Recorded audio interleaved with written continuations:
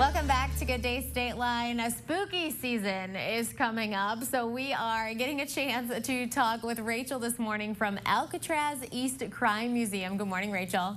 Good morning. Thank you for having me. Yeah, thank you so much for taking some time to talk to us about this. Many of us have heard about Alcatraz in San Francisco, but this is actually a crime museum in Tennessee. So I want you to tell all of our viewers what goes on there, all about this museum.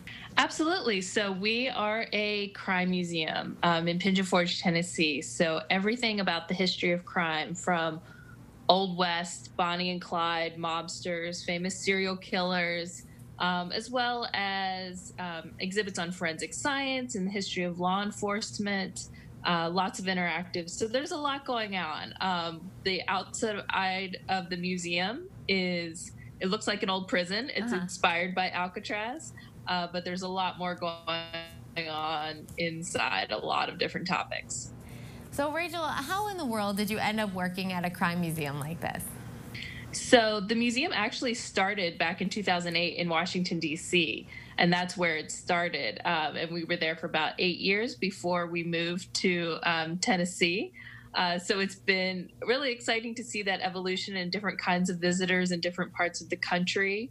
My background's in history and museums, so that's where I came into working at a crime museum. But it's been really interesting to explore history from that perspective. We often talk about how it's America's favorite topic. If you turn on TV, any channel, any night of the week, you're going to see something about crime or law enforcement. And when we started, I mean, podcasts weren't even really a thing. And now that topic has literally exploded in the podcast scene. So it's really interesting how any topic at all, even right now with the 100th anniversary of the 19th Amendment, there's a connection to crime and law enforcement there. It's really everywhere. I think one of the things that we're obsessed with crime, it's because it seems fictitious, but it really did happen. And in a museum, you have the proof that all of these things actually happen. What is like one of the biggest things you have at the museum that our viewers should drive on over and see?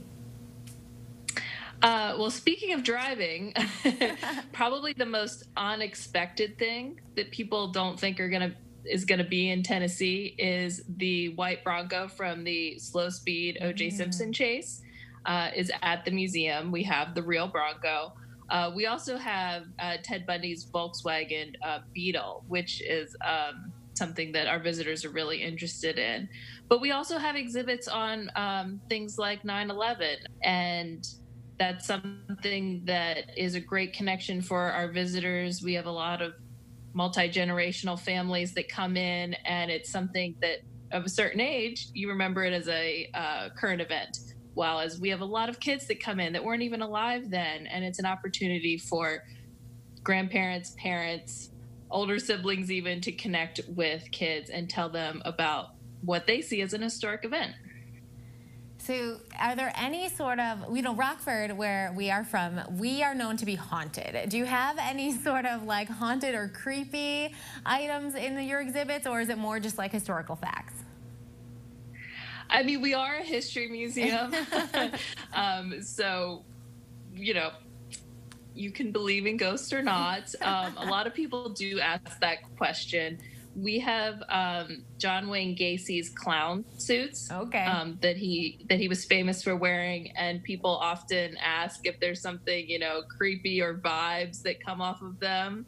And so it's certainly fun to talk about, and people have their stories of feeling chills in the museum, but I can't speak from personal experience.